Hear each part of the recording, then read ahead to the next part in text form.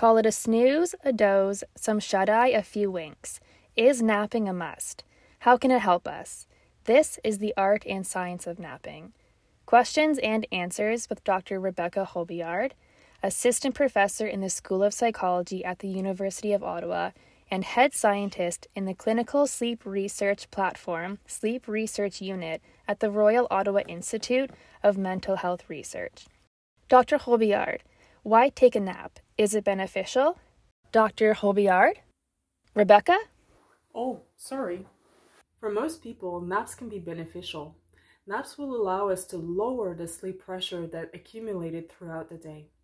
The more time we spend awake, the more we build up sleep pressure. This is called the homeostatic sleep pressure. When we take a nap, we stop accumulating more sleep pressure and we start dissipating it. This usually makes us feel more alert for the rest of the day and helps us perform better and feel better as well. Notably, we know that sleep is very important for emotional regulation as well as regulation of a lot of other physiological and intellectual functions. So from that perspective, sleep is a very strong ally for both our body and our brain and our mind. So there's no harm for most people in taking a sleep supplement by napping. Who should nap? Well-planned naps can be beneficial for most people, especially when we don't get enough sleep at night. For example, naps can be helpful tools for people who are working at night, for those who are traveling across different time zones, as well as for young parents who are taking care of children. Naps take different perspective across the whole lifespan. For example, in children, we know that sleep is distributed across the whole 24-hour cycle, and as such, children need to take naps during the daytime. As we grow older, our sleep becomes shorter, shallower, and more fragmented. So naps can help senior people offset some of the effects of normal aging on sleep. However, caution should be raised for those who are having insomnia on a regular basis. Since naps reduce the sleep pressure that we accumulate during the day, this means that we have less sleep pressure when we go to bed for the night, and therefore we might have more difficulties falling asleep and staying asleep across the whole night. So in the context of chronic insomnia, naps can actually make things worse. Another thing that we should highlight is that if one feels constantly sleepy during the day, that might be the sign of an underlying health problem.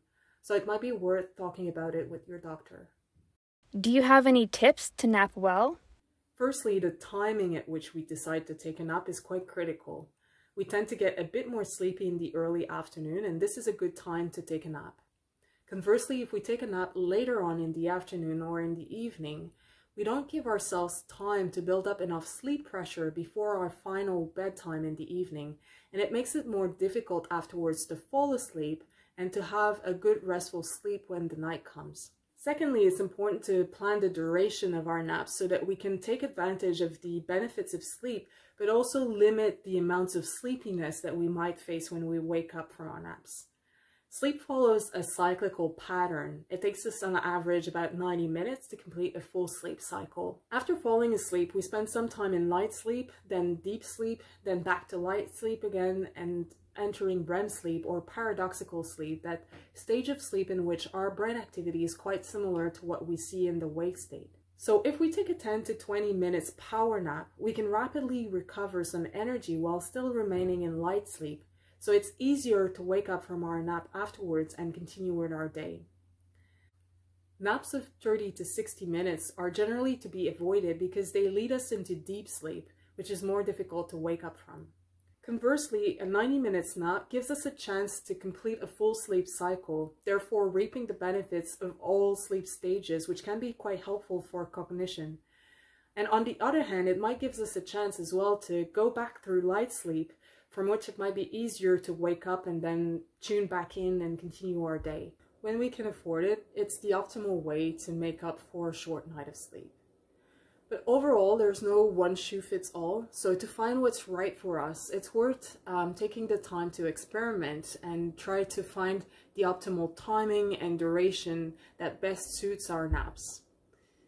A few other tricks. It's often helpful to set an alarm to control the length of our naps. And if we can't fall asleep, it's helpful to keep in mind that a period of relaxation and rest can also be very helpful. Finally, a question for ending on a good note. Can napping be helpful for students? Absolutely. Naps strengthen our memories, facilitate new learning, and also help to generate new ideas. How does it work? Well, during sleep, there are different mechanisms at the biological level which clean the toxins that have accumulated in the brain over the time that we spent awake. This allows for better communication between brain cells, and this is really the basis that underlies our intellectual functioning via our ability to process information rapidly and efficiently. We also think that sleep is important for reorganizing the connections within the brain in a way that really reinforces the connections that are the most important with respect to what we've learned during the daytime. So really, when we nap, we clean the brain and we optimize its functioning. So from that perspective, naps are really a good strategy to enhance our learning.